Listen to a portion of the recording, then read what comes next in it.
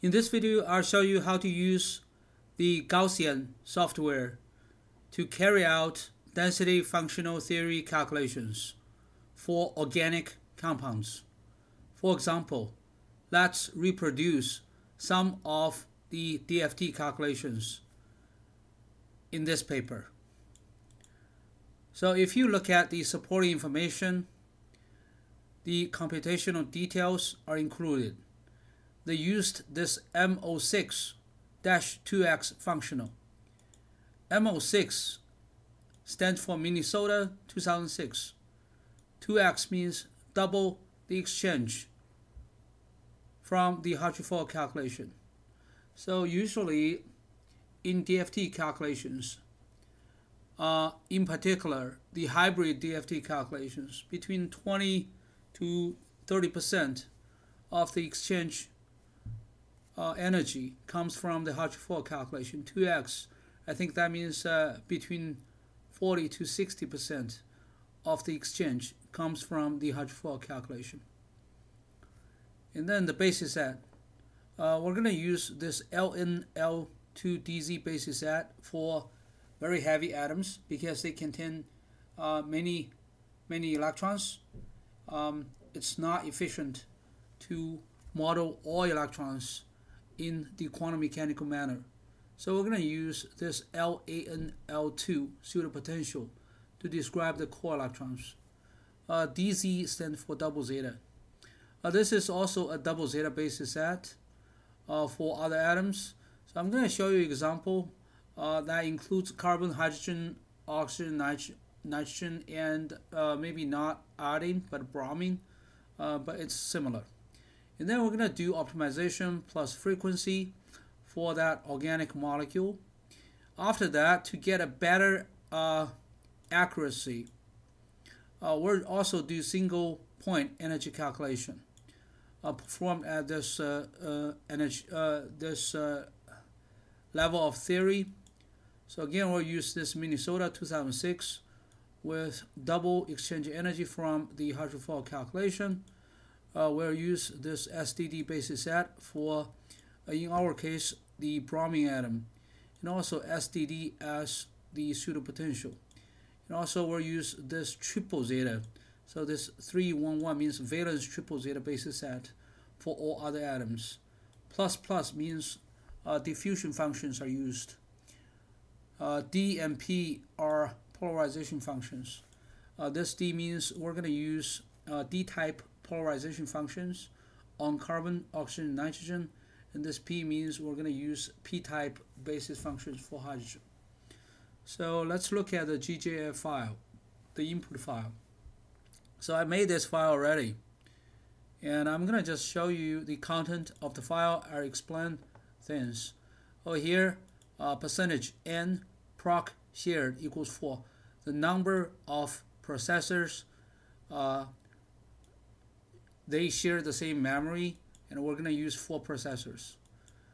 MEM memory equals 4 gigabytes. Percentage check. So this is a check file. This check file contains the calculation results, including the molecular orbital coefficients.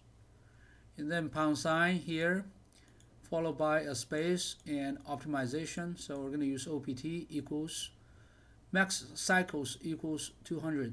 So I put it here because this ensures that the calculation, the optimization calculation, doesn't die because the number of optimization steps exceeds 30. I think 30 is the default, so I'm changing it to 200.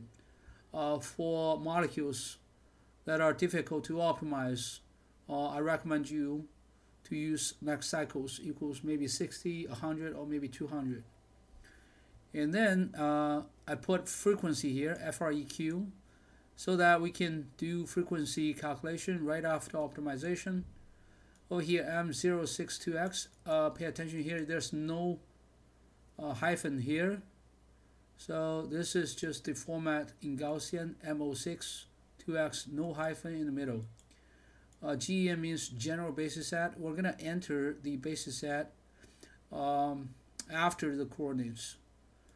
This is pseudo potential. Pseudo equals read. So we're going to read in some pseudo potential empirical functions to describe the core electrons of heavy atoms. And then we have SCRF, self-consistent reaction field. And then we specify this solvent equals dichloromethane here.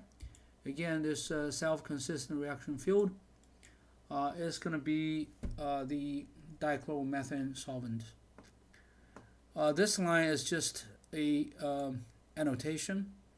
So this is to remind the user that we're going to do optimization and frequency, and then actually we'll also do the single point energy calculation.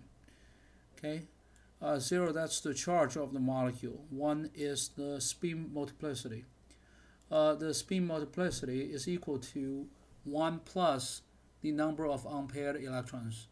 So we have 0 unpaired electrons. 1 plus 0 is 1. So that's why we have a singlet here. And then these are the XYZ coordinates of the atoms in the molecule. Now I need to specify the basis set. Again, this GEM means general basis set to be entered later. So right here, carbon, hydrogen, oxygen, nitrogen.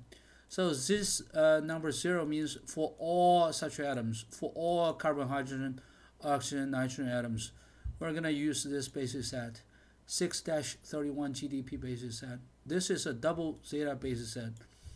Actually, valence double zeta. So for the valence electrons, we use 2 Gaussian functions for a valence s electron. This is just the format star, star, star, star. And then for bromine, this 0 means for all bromine atoms in the molecule. We're going to use this LAN L2 DZ basis set. This is the format.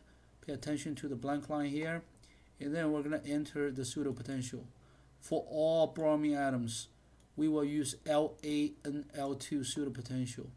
So we need to specify pseudo equals read here. And we need to enter the name of the pseudo potential. This stands for Los Alamos Lab version 2 pseudo potential. And then I mentioned here that we're going to do single point energy calculation, right? So what we need to do is, again, a blank line followed by dash dash link 1 dash dash. Okay, so this is just the syntax. And then number of shared processors, they share the same memory, equals 4. The memory, we're going to use 4 gigabytes. Percentage check equals, okay, this check file should be the same as this check file, all right? So exactly same check file, so that we can reuse the molecular orbital coefficients in this calculation. Again, pound sign, space, SP, single point energy calculation, SP, single point, space, M06. Again, no hyphen here, M06-2x is this M06-2x DFT method / general basis set here. Gas equals read. That means we're going to read molecular orbitals from this check file.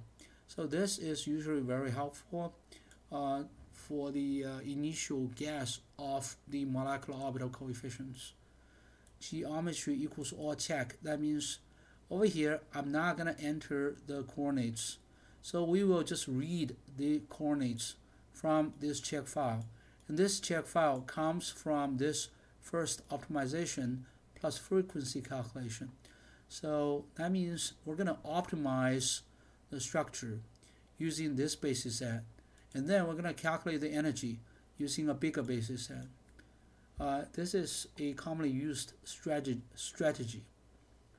to save computational time. Again, pseudo equals read. We'll have to enter the name of the pseudo potential later. Again, self-consistent reaction field. So this compound is placed in the middle of this dichloromethane molecule. Now, carbon, hydrogen, oxygen, nitrogen. Again, 0 means all such atoms. We're going to use 6-311++ GDP basis set. Again, 311 over here. You see 3 numbers.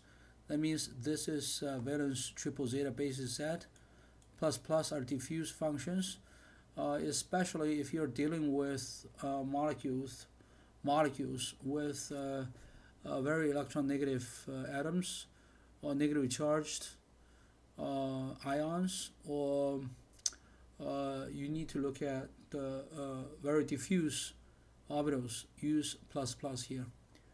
dp are polarized basis functions, polarization basis functions. Again, D means we will employ D-type basis functions for carbon, oxygen, nitrogen, and P is for hydrogen atoms. For stars, and then bromine 0, we're going to use SDD basis set. Why this one is different from this one, actually I don't know. I'm just trying to reproduce the DFT calculation of that paper I mentioned at the beginning of the video. And then over here another blank line, and then bromine 0, and then SDD. My guess is SDD is probably a larger basis set than this one. That's my guess. Usually we need to balance the basis set. If we use valence triple zeta basis set for carbon, hydrogen, oxygen, and nitrogen, it's better to also use a triple zeta basis set for the bromine atom. And over here, this SDD, again, these two SDD, they look the same, but this SDD means we're going to use this SDD basis set for valence electrons.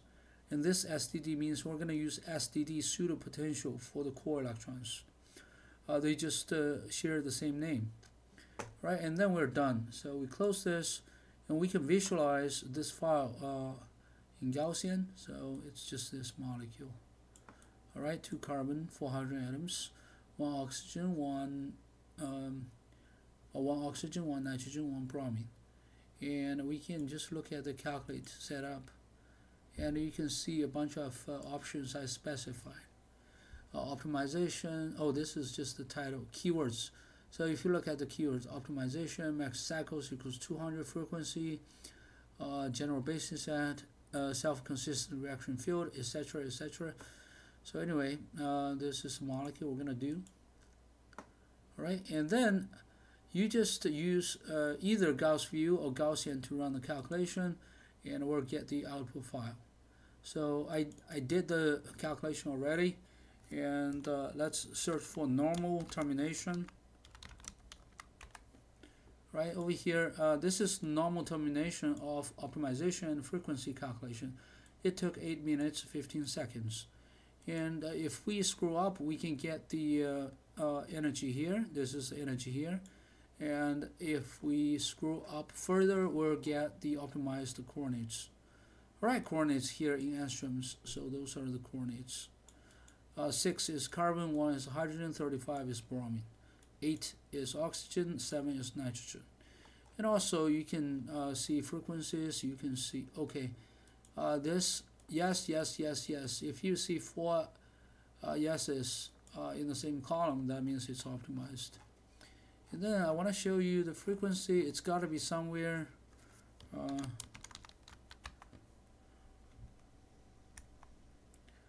Oh, maybe I should search for frequencies. Okay, frequencies. Don't worry about the first 6 smaller ones. Those are actually rotations and translations. Because we're doing numerical calculations, there are numerical errors. Supposedly they should be 0. Okay, but now if we really want to look at vibrational frequencies, this is the smallest one, second smallest one, and then number 3, and you can scroll down. This is not a linear molecule, so we will see 3m-6 vibrational frequencies. So 3m-6 equals 21. All right. So that means we have 9 atoms. And then you can see at this temperature, this is the default temperature and pressure. We have some other thermodynamic functions being calculated here. These numbers are, this is 0K internal energy, this is room temperature internal energy, room temperature enthalpy, room temperature Gibbs energy. All right, so this again, this is Gibbs energy. It's not Helmholtz energy. It's Gibbs energy. So this one is H minus Ts at the room temperature. Also, we have the heat capacity, the entropy, and also it tells you what's the translational heat capacity and entropy, what's the rotational and vibrational heat capacity and entropy. All right. And then I think we did the single point energy calculation, so we need to scroll down a little bit. You will see the single point energy calculation. SP means single point energy calculation. Single point means we do not optimize the structure. We're just reading the coordinates and compute the energy. Okay, we don't worry about changing or optimizing the bond distance or bond angles. Again, this is a method. This is a basis set, general basis set. Reading molecular orbitals, reading geometry from the checkpoint file or CHK file. So this file, pseudo potential over here, self-consistent reaction field, etc. And this calculation is just to get the energy more accurately using a triple zeta basis set. So usually I just do Control F and I search for SCF done. All right. So, but don't stop here. You just search, find again. Sometimes you'll get two such lines that contain SCF done. Use the more negative number. So in this case, we have only one number, so it's this number. This is the energy of the molecule using triple zeta basis set. So why do we use the double zeta basis set for optimization and frequency and triple zeta to get the energy? Very simple. We want to balance efficiency and accuracy. It's much faster to use a double zeta basis set. That's why we use it for optimization and frequency.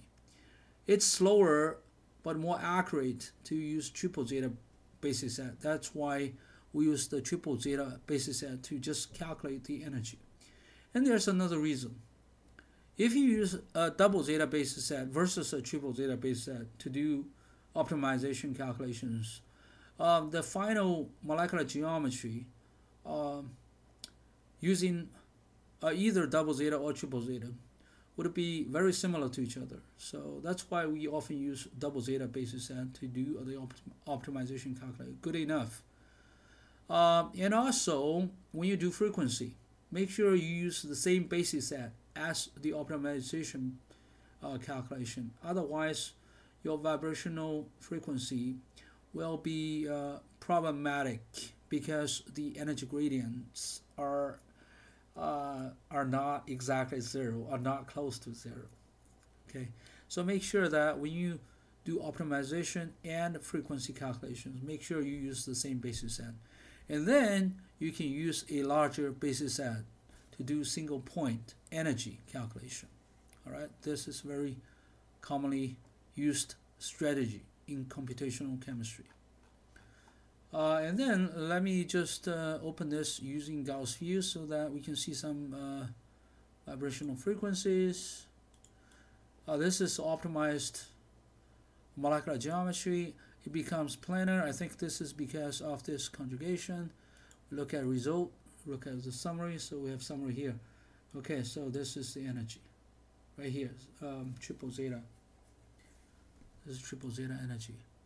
Unfortunately, we cannot actually see vibration only because I think this Gauss view only display the result of the last calculation.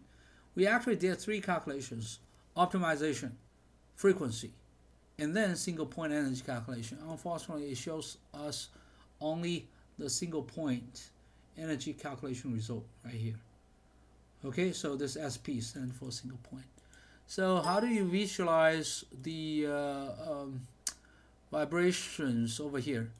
I don't know. One way I would do is I would just delete the last single point energy calculation and then open the output file, and then you will see the vibration. So it sounds silly, but I think it works.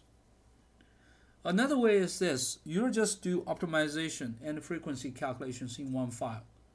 After that, you visualize your result, get the optimized structure, the optimized coordinates. And then you do the single point energy calculation in a different file. And then you can visualize the vibrations, and also you can see the single point energy over here. All right.